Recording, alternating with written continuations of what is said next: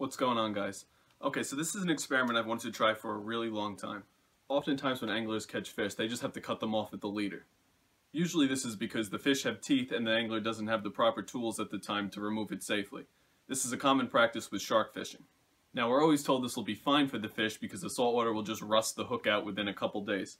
But I want to find out just how long it will actually take for the hook to rust enough to break away off the fish. We're going to do the test with this 16-aught shark hook and keep track of the progress.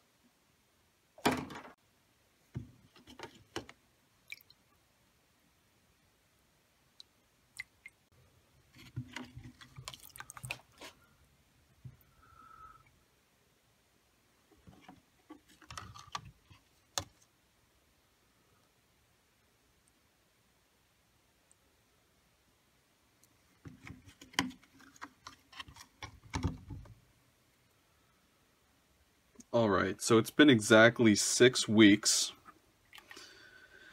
and I'll let you compare the difference.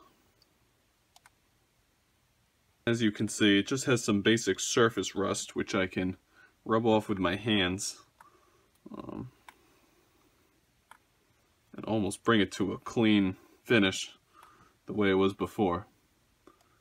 I think it's safe to say if this hook was interfering with the fish's digestive system, it would be dead by now. Now, I'm sure with smaller, thinner hooks, this process is accelerated tremendously, but if this was stuck in a shark's digestive system, it would be good as dead. I'm not sure if these are stainless steel hooks. I don't know if that plays any difference, because I have seen that shark hooks are often black. I don't know if that's a carbon steel that rusts much faster, but the 6 weeks in salt water hasn't affected this at all.